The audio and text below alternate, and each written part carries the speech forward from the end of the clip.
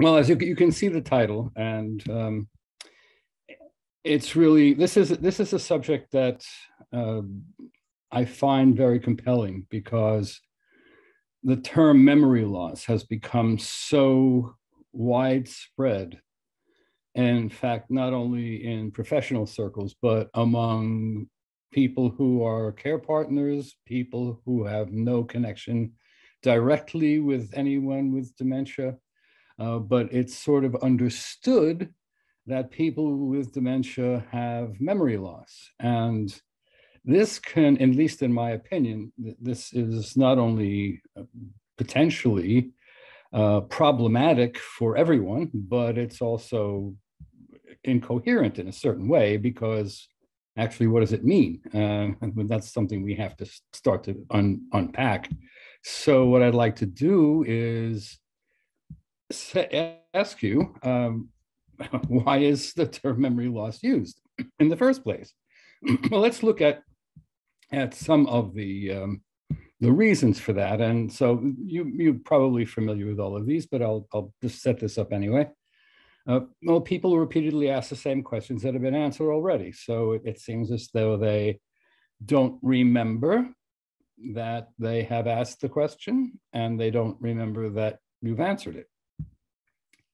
People fail to recall the names of loved ones or the name of their relationships to them, or special dates in the family's history, having met someone a few moments ago. Now, it's really kind of interesting. You notice right away that the fourth word in the second bullet point is recall.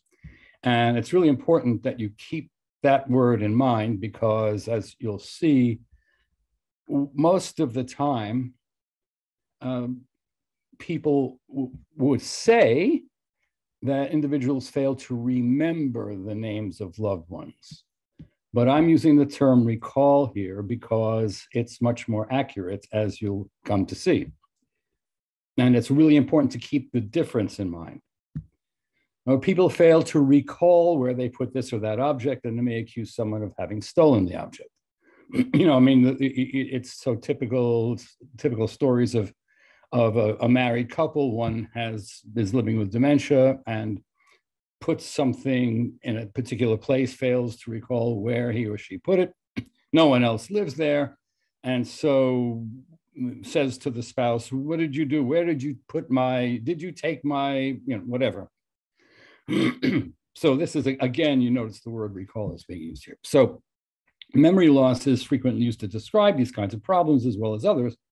But the questions, and the two questions I'd like to focus on, and it's sort of funny that I'm asking the question, is this a correct description? Well, if the answer to that question was yes, then we could all go home. And there would be no point in my continuing. So obviously, I'm going to tell you that the answer is no, and then try to get to the question, and I think I will, why is this important? So in order to do this, we have to begin to understand that if people with dementia have something called memory loss, it's often assumed that they can't make new memories, and therefore they can't be affected by what happens to them in the here and now. That is how they're treated by others, such as being unwittingly spoken about in unflattering, disparaging ways. Common courtesy is frequently suspended, which is depersonalizing and assaults people's feelings of self-worth. The kinds of actions that Tom Kitt would call malignant social psychology. Now, what's curious about this, and again, there's a very important word here, unwittingly, that is, people do this without innocently. Nobody's trying to hurt anybody else. But the assumption is, well, I can talk about my spouse to the physician in ways that I would never talk about my spouse in his or her presence because my spouse won't remember it anyway. So I will then do it. Excuse me. And the problem here is that, and let me just play this out for you. Suppose one assumes the person won't remember it anyway. And then does something that would be offensive or hurtful if you assume the person could remember. But then the person soon thereafter becomes very angry. And if you assume that the person has memory loss and can't make new memories, then the anger can't be righteous indignation. It has to be irrational hostility, because that plays into the narrative of dysfunction. That is, if a person can't make new memories and I just said something that's very disturbing or hurtful, and the person doesn't remember it or can't remember it, then the person's anger can't be connected to what I did, but has to be for reasons that I don't understand. And it's probably a disease-driven problem. Does that make sense to you? Just nod if that's clear. Okay. So it's important to explore the question of whether or not people with dementia can make new memories and retrieve old ones, because we may have failed to appreciate some important facts about how memory works and what is often preserved in people with Alzheimer's or other types of dementia. So let's just go through very briefly stages of memory. This is right out of introductory psychology courses and textbooks, and cognitive psychologists talk about these things frequently. And there's nothing very arcane about this, but there's one stage of memory that's called encoding. And usually this is some process which is not at all clear. There are no definitive answers to exactly how this occurs, but some of the theories involved are that there is some kind of neuroelectric series of events, so that for example, you're hearing my voice right now, and your ability to hear my voice is connected intimately with the actions of your auditory nerve and the temporal lobes of your brain, and neuroelectric events are traveling from the sensory organ to the rest of the brain. And somehow, and electrically, and then perhaps chemically, these events are then created so that they can last for a period of time, or a shorter period of time, or a very long period of time. Now, the next stage is something called storage. And so there are really two parts to this. There's something called working memory, or short-term memory, and long-term memory. Working memory, I was giving a lecture once about this to a group of people who were retired. So they were all over 55 years of age.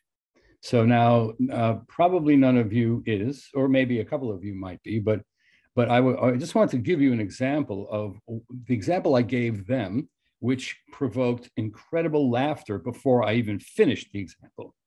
So the example was, I started to say, well, okay, suppose you're in one room of your house, and you're doing something. Maybe it's in your bedroom, or it's in the washroom, or somewhere, and you say, well, I need to go to the kitchen and take care of something.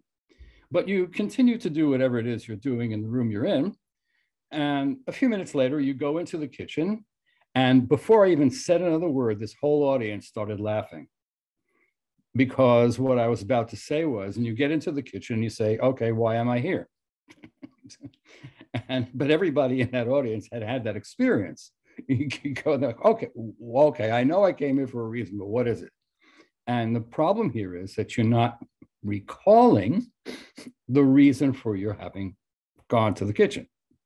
And maybe you stand there for a few minutes, or maybe a minute or so, and you look around, and then suddenly you recall why you came there. So working memory, and in fact, you're using working memory right now as you're listening to what I'm saying, because if I pause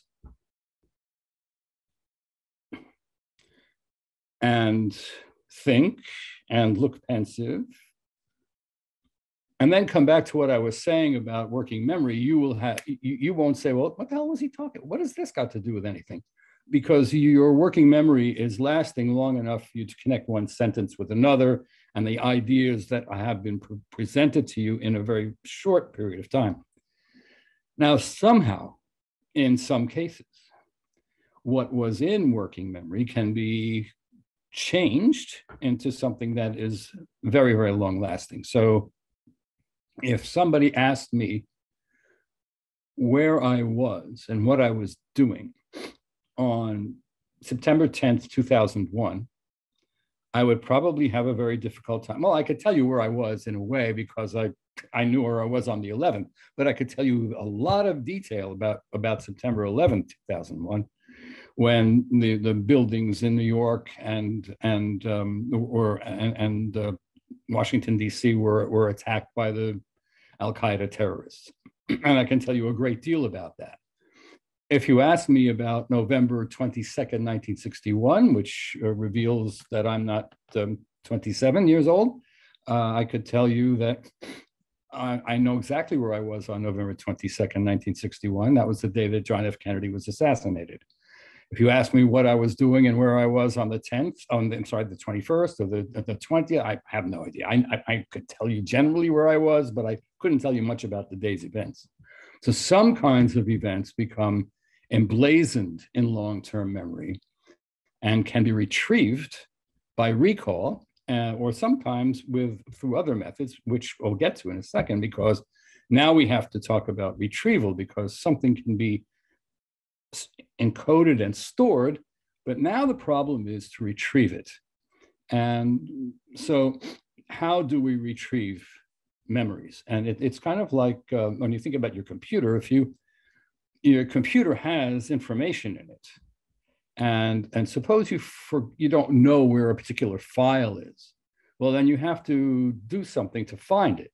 But if you enter the wrong words, you'll never find that file. You have to put in exactly the right words, right? So you have to kind of cue the computer in a way. But retrieval can happen in a couple of different ways. And so let's look at them.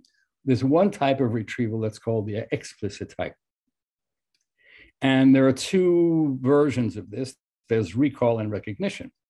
So in both cases, there is one and only one correct answer to a question. So if I asked you, what did you have for breakfast today? There's one and only one correct answer. If I asked you what day of the week today is, there's one and only one correct answer. Now, if I ask you that question, you have to recall it. Now, recall is a process that becomes more and more difficult, it seems, as we age. So, and I can tell you from my own experience that friends of mine and my wife will tell you that I seem to have innumerable frivolous facts in my head about things that no one cares about. And there was a time when I could recall them like this. And there are times now when I know it, but okay, now what? And maybe if I don't think about it, a few minutes later it'll come to me. Maybe it's 3 o'clock in the morning, it'll come to me, and I'll wake her up and tell her what it was. And she doesn't appreciate that apparently, but so recall is more difficult. It's kind of like fill in the blank questions on a test or writing an essay. Recognition is more akin to a multiple choice test, where the answer is there and you don't have to recall it as much as you need to recognize it when you see it. So what did you have for breakfast today? I don't know. Well, you're not recalling it, right? Now, if I gave you a few possibilities, then you might be able to get the correct answer to that very easily because you recognize it, which is a much simpler process. Excuse me.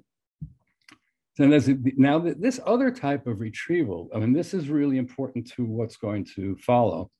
It's called the implicit type. It's called implicit memory. It's called the implicit type of retrieval. The textbook definition is what you see. It's a change in behavior due to an experience the person may not recall having had.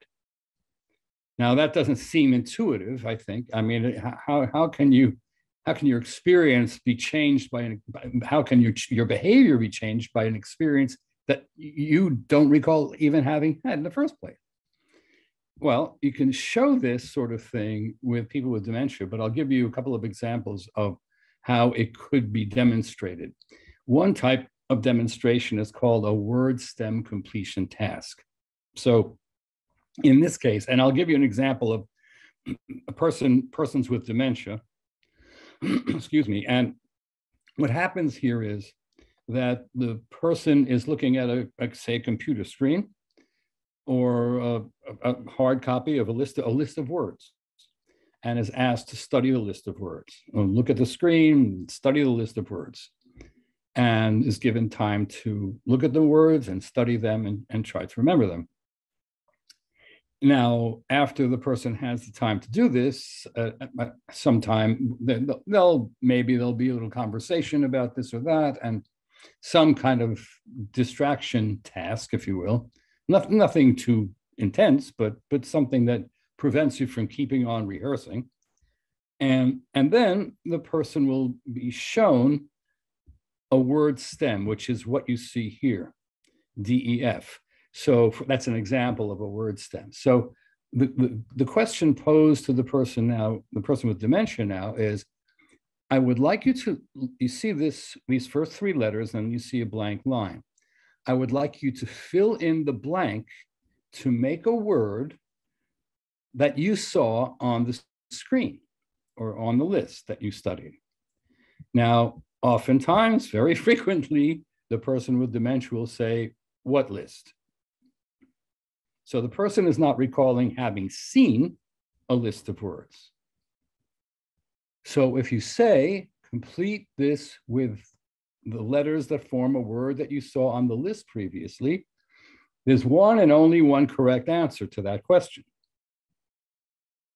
But instead of asking the question that way, or in addition to asking the question that way, you say, would you please fill in this blank to make the first word that comes to your mind? In that case, the person in this particular instance would write END to make the word defend, and defend was on the list. Now, the people who do these experiments are very careful not to use words that there's only one possible word, but the DEF is the beginning of a whole host of words. So it's really easy to be wrong and difficult to be right. The odds are against you in guessing. But the person with dementia, when asked to fill this in to make the first word that comes to your mind, does it correctly. Now, the thing about this is, and I want to hearken back to what you saw up here, there's one and only one correct answer to a question. When you ask the person to make the first word that comes to your mind, now clearly, the first word that comes, there is no one and only one correct answer to that question. The first word that came to your mind is the first word that came to your mind. You can't be incorrect about that any more than you could be incorrect about the answering the question, what's your favorite flavor of ice cream? If I asked you what's your favorite flavor of ice cream, and you said chocolate, and I said, no, it isn't, that would be absurd. So it's incorrigible. What the first word that came to your mind is the first word. You can't be right or wrong about that. We can be right about it. You can't be wrong. Another type of task is called homophone spelling. Now, obviously in English. You probably have versions in German. I don't know them, unfortunately. But if you asked people out of just off the top of their heads, without any preceding discussion, please spell the word read for me, they would say, certainly in this country, R-E-A-D, because that's the most common spelling of that word. R-E-E-D is not common at all. Now, perhaps if the person was a musician, you would have a different type of answer. But let me give you an example of how this can play out. Here's the example of a man called Clive Wearing. And I don't know, perhaps some of you know who Clive Wearing was, but just in case anybody doesn't, he was a British fellow who was a very accomplished scholar of medieval choral music. And he actually led a group, a choir, in singing medieval choral music. Unfortunately, what happened with Clive Wearing was that he had a very terrible case of encephalitis that created what many people would call memory loss. And in his case, it was a type of memory problem. It's called anterograde amnesia, so that he didn't seem to remember things that happened now. He could remember things from the past. So here, I'll give you an example of what happened. He was in a film And he's in a hospital, and he gets up and he's writing in his journal diary, and he's writing, "It is 8:30 a.m. I am conscious for the first time today. I am alive." He writes this, and you can see. 3 hours later, his wife comes to see him. She enters the room. "Oh, hello, darling. How are you?" he says to her. He recognizes her. He knows who she is. And they're having a chat, and she notices on the table in his room, there's the open page to what he had written that I just mentioned. And she says, "Darling, you," and he says, oh, before she says anything, he says, "Oh, darling, I'm so happy to see you. I'm conscious for the first time today." And now she notices that he wrote 3 hours earlier, "I'm conscious for the first time today." So she shows him this and says, "But darling, you said you were conscious for the first time 3 hours ago." Now, he does not recall having written that. He does recognize his own writing. And now he's in a situation of great turmoil. He doesn't recall having done this, but he knows it's his. This is scary. And this is where some phenomenology comes in. It's really very scary. I mean, can you imagine? You wrote something, you recognize your own writing, have no recollection of having done that. This is some cruel game. And so he gets upset. And the way he evinces his being upset is he says, "Use your reason, woman. I'm telling you, I'm conscious for the first time today." And he's really fine. Okay. So suppose, and this is a hypothetical, although I know I have great confidence that this would work out. It works out with other people with memory problems, but I'm using Clive so that it's alive for you, so that Clive is alive. If I went into this fellow's room and started chatting with him, and I'm as a professional, and we started talking about musical instruments, especially reed instruments. And so there's the bassoon, there's the oboe, there's, what else is a reed instrument? I mean, somebody knows what another reed instrument is. But in any event, you always notice when you go to the symphony that the bassoonist or the oboist, when they're not playing, will pull the reed out of the instrument and clear it and get saliva out, what have you. And they'll put the reed back in, because the reed is what vibrates, and that helps create the sound that the instrument makes. So if Clive Wearing and I were talking about reed instruments for a short time, and then somebody came to the door of the room and asked me to come out for a brief chat, if I went out of the room and spent 2-3 minutes chatting with that person, and then came back into the room and said to Clive Wearing, "Okay, now what were we talking about?" He would look at me and say, I've never met you before in my life. I don't know what you're talking about. So he has no recollection of having met me or even chatted with me. But if I then said to him, "Would you please do me a favor and spell reed?" He'd say R-E-E-D.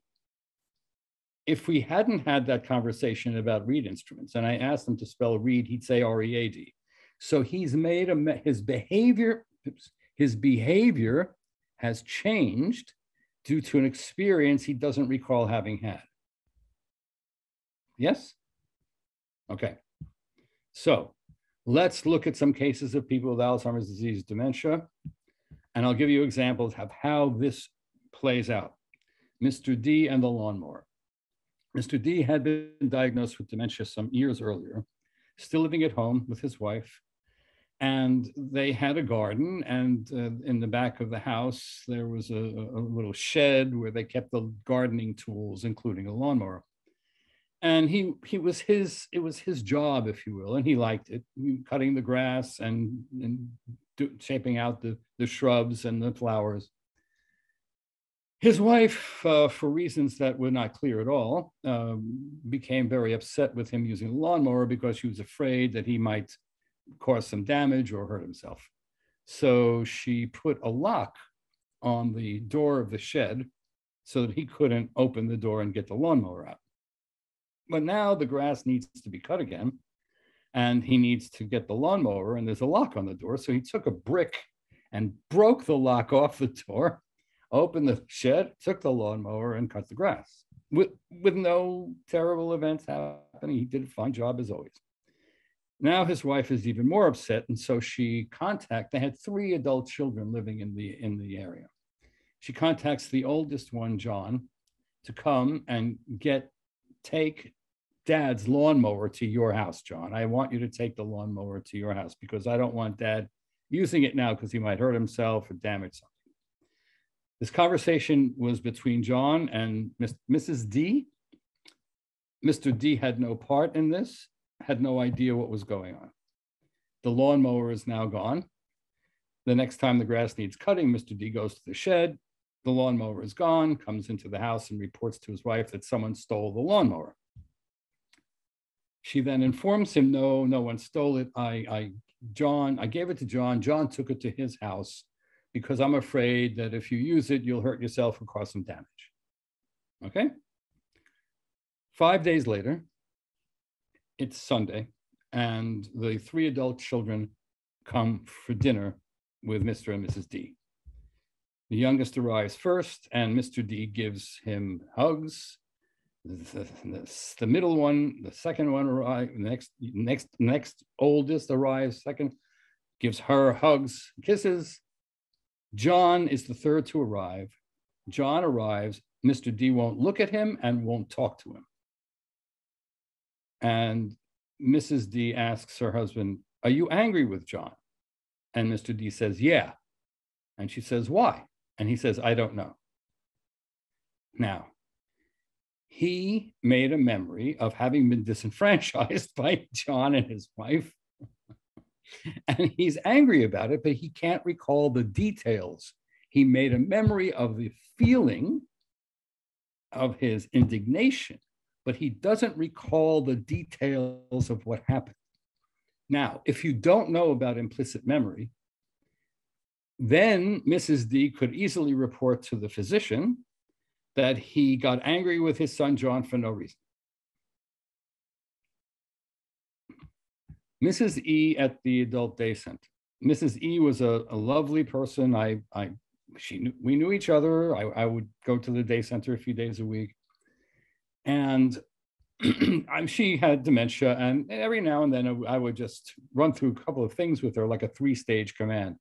Just so you understand, the 3-stage command would be, an example would be, I would say to her, take this piece of paper, fold it in half, take this piece of paper, fold it in half, and put it on the floor.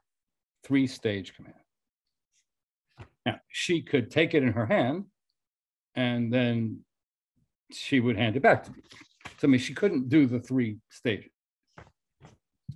So one day, lunch had been served, and it was coming to an end, and staff people were clearing the tables. And I saw Mrs. D was walking toward me, and I said, she was saying hello, and I said, could you do me a favor? Could you go over to Frank, one of the other participants? Could you go over to Frank, pick up his tray, and empty it into the trash, please? She did it. So this is something in context, right? It wasn't something out of context. It was within a social situation, which is not really the main point of this example. The main point of this example is that 2 days later, I came back to the center, the day center, and lunch was coming to an end. And Mrs. E comes over to me and says, do you have something for me to do? And I said, like what? And she said, I don't know.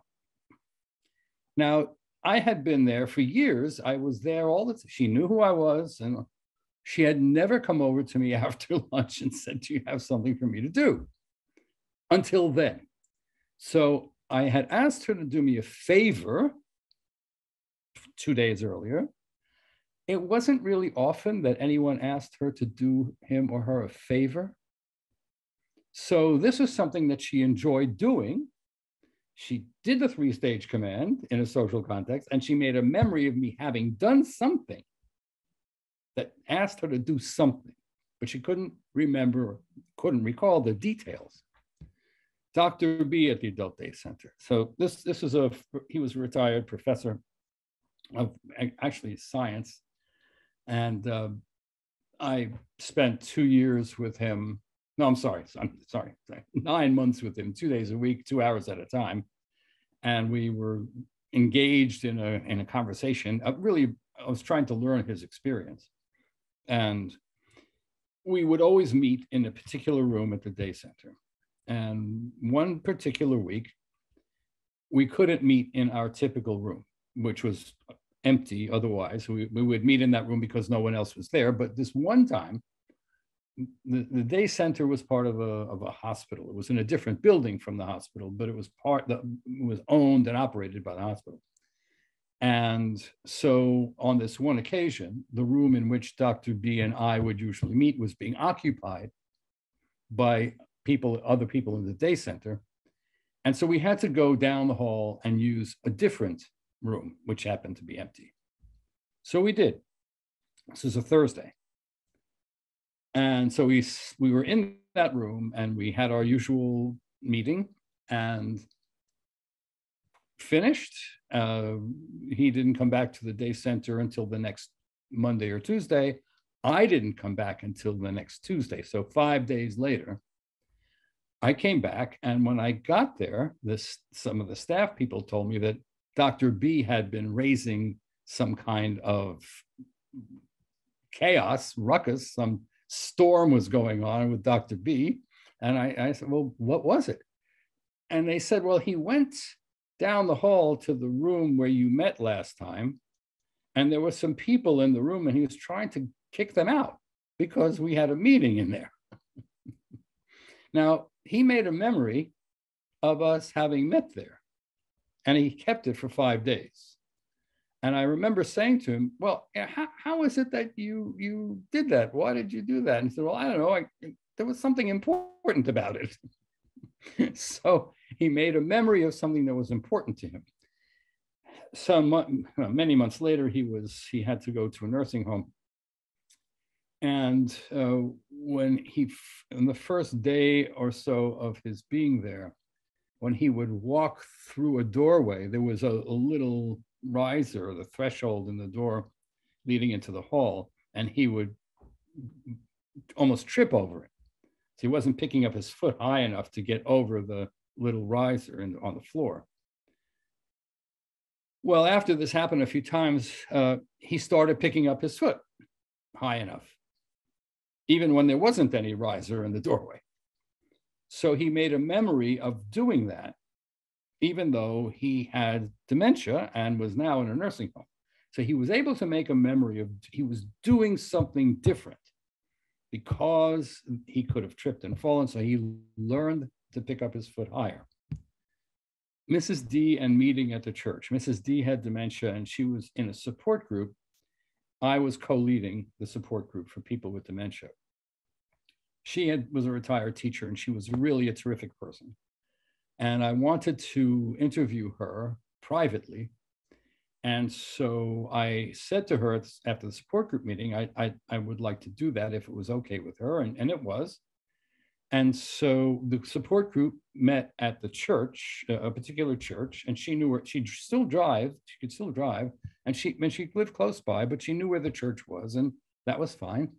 And so she gave me her phone number, and I contacted her to set up a time to meet. And so I phoned her, and we were having conversation, so I said, okay, well, how about if we set up a time and day to meet? She said, great. I said, well, how about tomorrow at 10 o'clock at the church? And she said, wonderful. And then we started talking about something else. Now, about 3 minutes later, she said, well, don't you think we ought to decide when we're going to meet? And I said, yes, that's a really great idea. How about 10 o'clock at the church tomorrow? And she said, terrific, wonderful. And we started talking about something else. And 3-4 minutes later, well, don't you think we ought to decide when we're going to meet? And I said, yeah, that's a great idea. How about 10 o'clock at the church tomorrow? This went on like 4 or 5 more times. So maybe 6 times. She kept on asking this question, clearly not recalling she had asked it and clearly not recalling that I had answered it. So maybe the 6th or 7th time she said, so, okay, so what time are we going to meet? And I said, take a guess. And she said 10. And I said, that's right. So if I had said to her, what time did I tell you? There's one and only one correct answer. Now, oh my God, he told me, I can't. And then she could have rightly said, what time did I tell you? She could have rightly said to me, listen, professor, if I knew that, I wouldn't be asking you this question now, would I? But no, she didn't say that. I said, take a guess. And she gets 10. Now think about it. If suppose for the sake of discussion, there's 12 hours of daylight time, more or less, in a day. And suppose, then she had, and suppose we had decided to meet on the hour, 10 o'clock or 11 o'clock or 12 o'clock. She had a 1 in 12 chance of guessing correctly. But who said we were going to meet on the hour? It could have been on the half hour. So the odds against her guessing correctly were enormous. But she did guess correctly, even though she couldn't recall what we had been talking about. The Muslim woman in a nursing home. She had been diagnosed with Alzheimer's type dementia. She had been married and widowed 10 years earlier, and the marriage was a very good one. And according to the way she practiced her religion, she not only didn't she have a romantic relationship with another man in those 10 years, but she didn't have any dates or anything like social gathering with any other man. Her son lived in the area and was her primary care partner. She's now living in a nursing home, and this nursing home was arranged so that the halls were all the same colors. So sometimes in nursing homes, at least here, the hallways can be different colors to give residents cues as to which hall their room is in. So in any event, in her chart, it was noted for the staff that they should, at night, they should check on her every 10 minutes or so, because she had a habit of getting up and walking around. And that was done usually, but this particular night, no one did that. So no one came by every 10 minutes or so to make sure she was there or look for her, excuse me. And she happened to get up and she was walking around, and she walked into apparently another hallway and into a room that was occupied by a younger man who had a history of sexual aggression, and he raped her. There was screams, and then the staff came, and he raped her. In the immediate aftermath, she begged them not to tell her son. She was totally ashamed and outraged. They had to tell her son, of course. And every now and then, in the days that followed, the weeks that followed, she would just start crying for no apparent reason. The son brought a lawsuit against the nursing home and asked, and the lawyers for the nursing home asked the judge to dismiss the case as frivolous. Not that being raped is frivolous, but the point that the lawyers were trying to make was, for the nursing home, was that it's a frivolous case because she has Alzheimer's dementia and memory loss, so she couldn't possibly remember having been raped, so there would be no lasting harm done to her.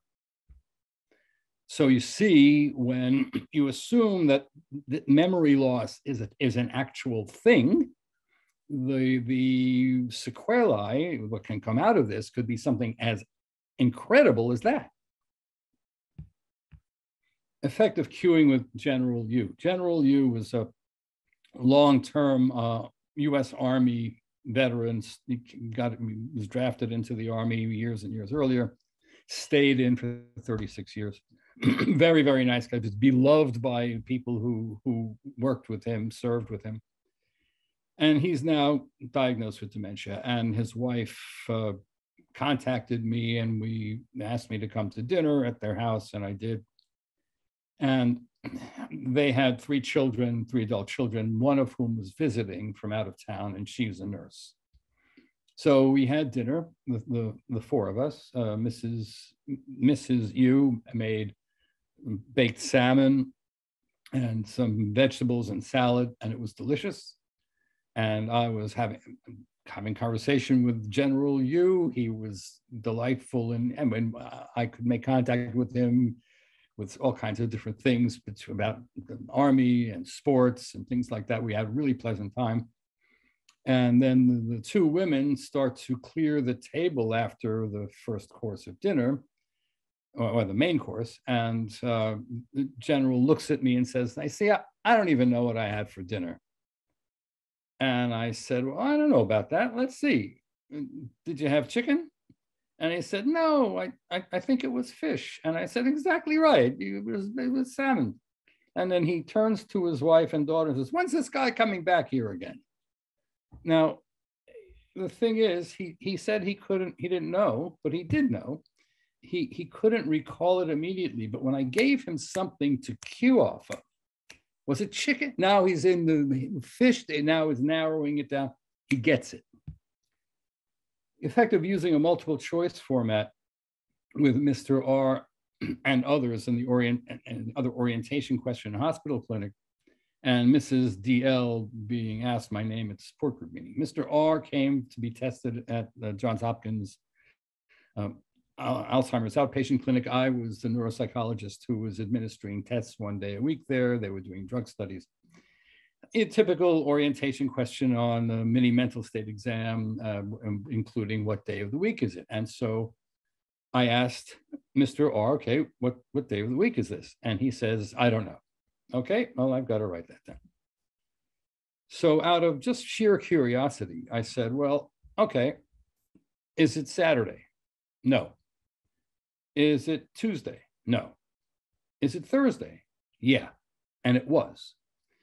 So he couldn't recall what day of the week it was, but he could recognize the correct answer when he heard it.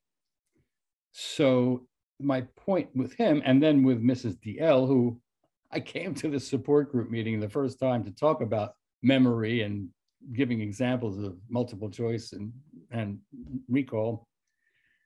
And at the end of what I was saying, Mrs. DL says, okay, now tell me about that again. What is that, the multiple choice thing? I said, well, okay, let me give you an example. I said, what's my name? And she said, I don't know. And I said, okay, let me do it another way. And I gave her 4 choices, each beginning with the letter S and each rather short.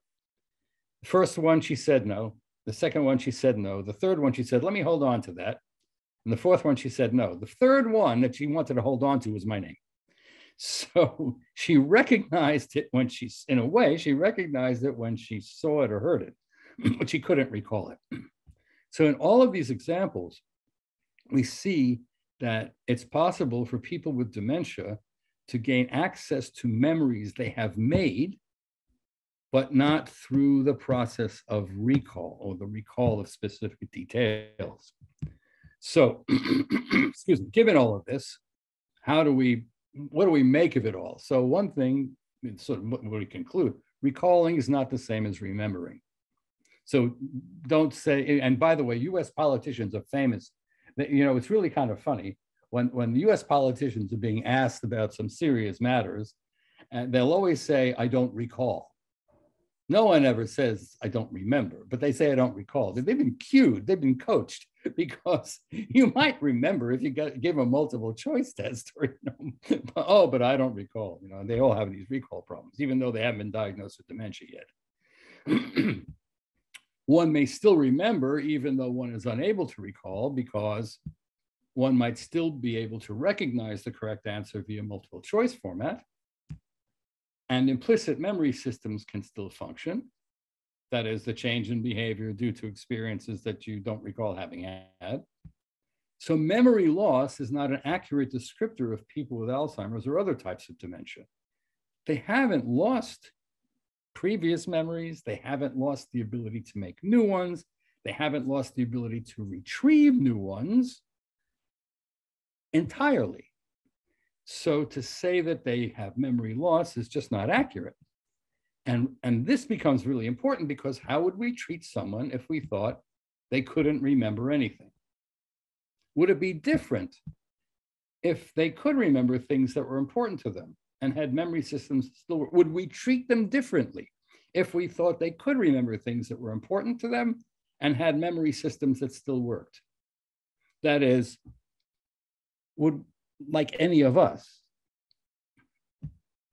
who are healthy, would there be a difference? If so, might the difference matter to a loved one or to you? So, recommendations.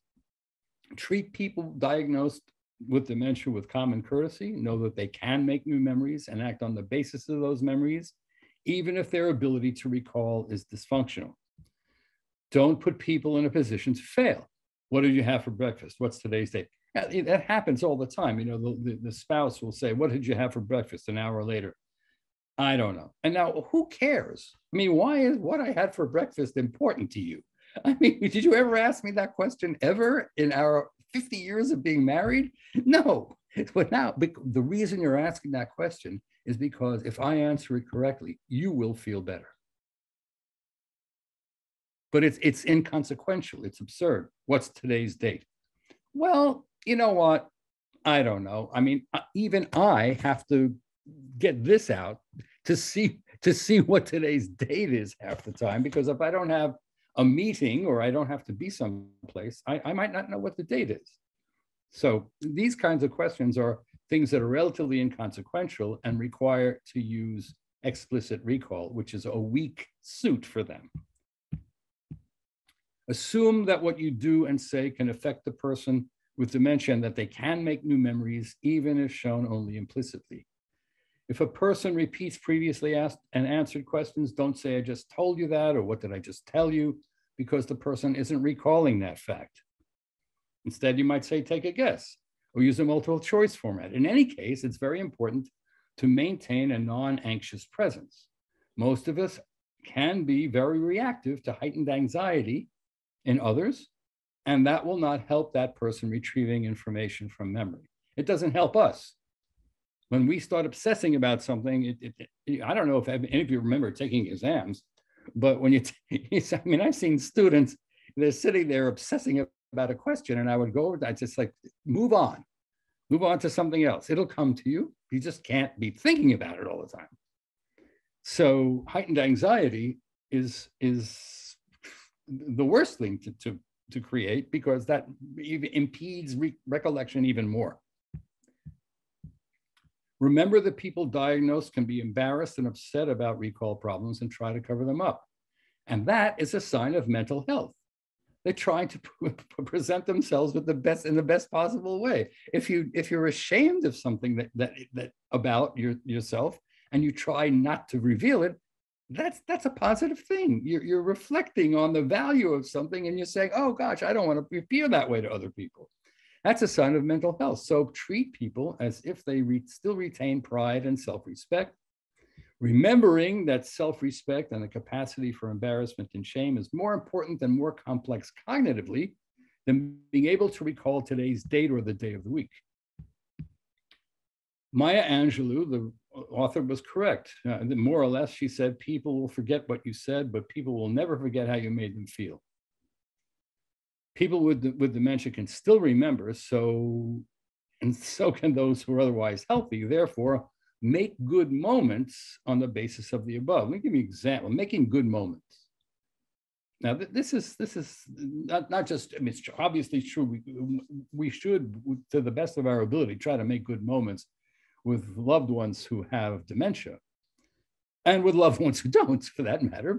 But here's an example of how making a good moment can really matter.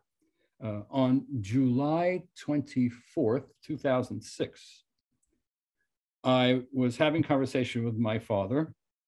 He lived about 250 miles away from here. And he was 2 weeks past his 96th birthday. And he was living independently in his house. He had macular degeneration, and he also had a colon cancer. And we were functioning with this. I mean, we organized things for him, so he had help where he needed it, but he was still taking care of himself in his house where he wanted to be very, very much. And I would talk to him every evening at the same time, and that was going on for more than a decade. And then even when my mother was still alive, every night at the same time, I would phone them. And I could be in Europe, I could be across the United States. At the same time, I'd always phone at that hour.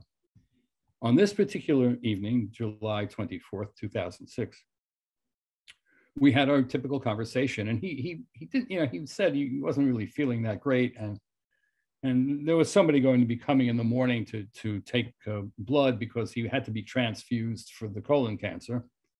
He was losing blood because of that, and so somebody's coming in the morning to take some blood to check it so we could set up a transfusion. And so I said, call me in the morning, or have when that person arrives. But we ended our phone call that night with exactly the same way that we ended every other phone call that I ever made. And we ended it by my saying, "I love you, Dad," and him saying, "I love you dearly, Steve." And that's where our conversation ended. What I didn't know that night was that was the last conversation, because somewhere in that night or early in that morning, he died.